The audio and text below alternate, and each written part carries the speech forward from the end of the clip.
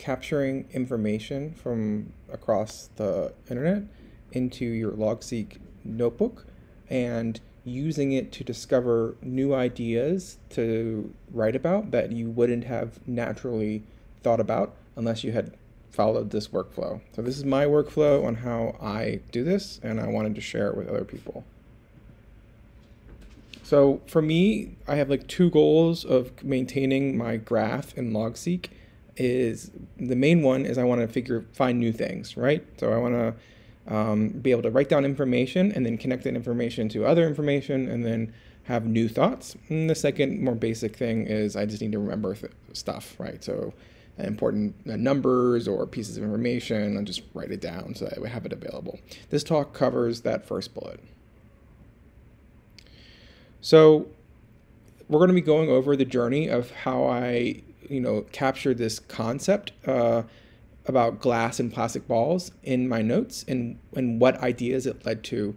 So I was talking to a coworker and they were mentioning there's this idea that in your life there are glass and plastic balls and you're juggling them, and you have to know which ones are glass and which ones are plastic, because the glass ones that fall on the ground, they shatter, and the plastic ones that fall on the ground, they bounce. So it's okay to drop a plastic ball, but it's not okay to drop a glass one. But that was an interesting idea, and so I wanted to make sure that I had that in my notes. So I ultimately did a little research and found I wanted to find people talking about this concept online, right? So someone other than this random coworker. This was a Twitter thread where someone was like at a writer conference and they were talking to Nora Roberts, and Nora Roberts thought about these glass and plastic balls as a way of balancing kids and work. So I saved it, right? I saved that thread. This is me saving the thread in September, I guess, to my Readwise account, right? And then Readwise is a system that will sync the tweets that I've saved from Twitter into my Logseq, right? So now I have it kind of in a raw form. Each bullet is a tweet in the thread, right? So the next step is I have to kind of process this. This isn't particularly valuable in its current form. So processing for me kind of falls into three categories, right? So the first is to classify it, right? So I'm going to write some notes about something. What is the concept that I'm writing about, right? So the more broad of a concept I can find, the better I can link it to my other notes, right? So I originally had written my concept in this bullet here as balancing work and kids, right? So that's kind of too specific. So as I wrote my notes and thought about it, I ultimately realized I think that what people talk about when they talk about this idea of balancing work and kids is work-life balance, right? I think that there are probably more people talking about that than work and kids, right? Second piece is the same information that's available in the tweets. I rewrite it in my own words, sometimes copying and pasting, sometimes some tweaks, capturing the pieces of important information that I want to make sure I capture in my notes. And the last one is I reformat it to be in like an outliner form, right? So,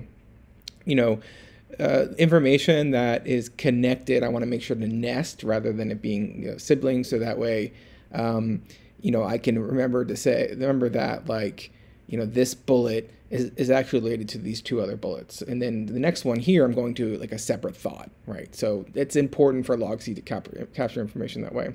But I would actually say of these three things that I do with my notes, probably the most important one is this classification step where I put a top level bullet. The rest of them I can kind of iterate on later.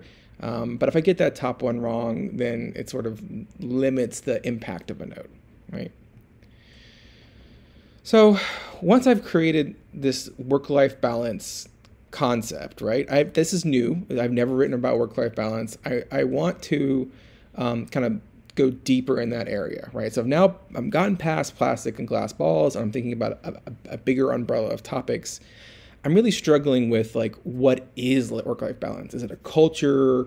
Is it like a personal value? Like, is it like, what is it? Like, I'm struggling to even like think about how it connected to my other notes. That's when I would consult GPT-3. There's that plugin that allows me to ask questions to this AI bot. What is work-life balance?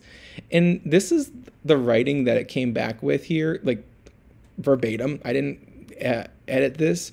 The only thing I did to it was like cut it up to be a little bit more in a format that I like to read stuff in. Again, the outliner form. So like, so this is nested bullets, right? 3 bullets here are things that work-life balance could mean to certain people. What aspects of their life are they prioritizing, right? So these 3 bullets are related, so thus they're nested.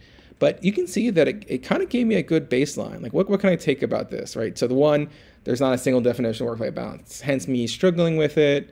Work-life balance kind of comes to an idea of an equilibrium, of a balancing of priorities between work and aspects of your life. And then here's some aspects of your life that you might want to balance, right? So, okay, cool. I've kind of oriented myself into this like concept. Now I want to attempt to manually link it to some of my existing ideas in my notebook, right? So I already have a page on burnout, right? And thinking about what that said, I would imagine if you got your work-life balance wrong, where you felt like a lack of equilibrium, it could lead to burnout, right? So I capture that idea. And then the second one is like, I think I remember seeing that some companies, they say work-life balance is a value that they have. So I have a page on different values companies have, right? Like communication, collaboration, work-life balance could be a value, right? So I'm beginning to weave this concept into my web, right? Okay, so the next thing is we're gonna look through our notes for previous times I or someone else has talked about work-life balance. But when I went to do that, I immediately found I had 0 links. And that seemed unlikely because I'm VP of engineering. I take a lot of notes on management. And so the question came to my mind, perhaps they're talking about it in a slightly different wording, right? So what I noticed was when GPT-3 kicked it back out, it actually talked about it as work-life balance.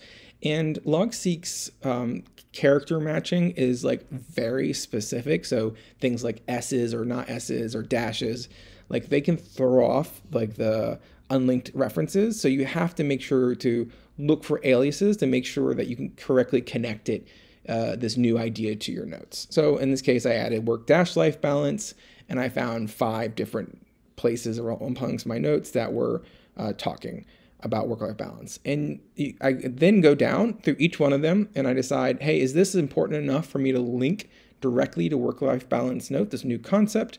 And you can see in this case, Laura Hogan wrote an article about setting expectations as a manager, and she feels it's really important as a manager to demonstrate a healthy work-life balance for your team. And here are some ways that I could demonstrate that, right? So I felt like that was relevant to my note-taking.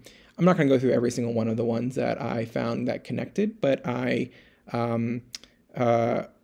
this was just one example, right? Okay, so now that I've made some basic connections, 5 unlinked notes I connected, and then 2 manual ones, I can then use the graph analysis plugin that I wrote, and using the Atomic Adar setting, which is the thing that makes an estimate of what concepts are related based on the shape of your graph, to then come up with new ideas. And this is the most important part of my process, right? So I've selected work-life balance, and here's the notes it's selected, right? And the way that I create new ideas that I've never thought of before is I say, okay, this algorithm, Atomic Adar, believes quitting a job is related to work-life balance. Now, I didn't connect that. How could quitting a job be related to work-life balance? Like, in what ways? And I ask myself that question and I think about it, right? And I might, come to the conclusion that like working at a place, your work life, your relationship with work is informed by where you work, right? So some cultures have the positive work-life balance, some cultures have negative, and your own personal sense of it can be influenced by that, right? So if I felt like I had gotten out of my own alignment of my personal values of work-life balance, then I could quit a job, right? So that's how quitting might relate, and I could do research on that, or I could write a whole bunch of stuff.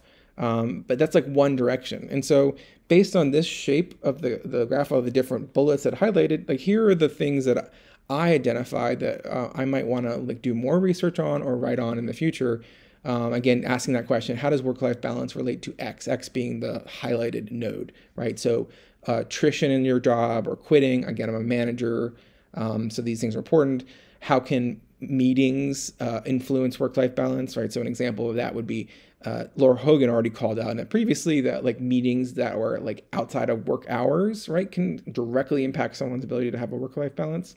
But again, just that general concept, how can meetings relate? Setting expectations of a manager, how can my expectations influence someone's work-life balance? Timelines and roadmaps. One of the articles that highlighted was talking about problems that are coming in roadmap planning. So I want to think about how work-life balance relates to roadmaps. So an example might be I might set a really strict timeline, causing everyone's work-life balance to spin out. Again, I'm just like spitballing there. And then again, how does toxic behavior in an office, because the toxic note got highlighted, relate to people's own work-life balance? Like how can someone be toxic in that way? So those are the ideas that I had never thought about previously, at least consciously sat and thought about them, that making those connections in the graph, that random thought that, someone mentioned to me about glass plastic balls, created a new concept for work-life balance, making those connections, using that algorithm, it all came together for me to create new ideas for my writing.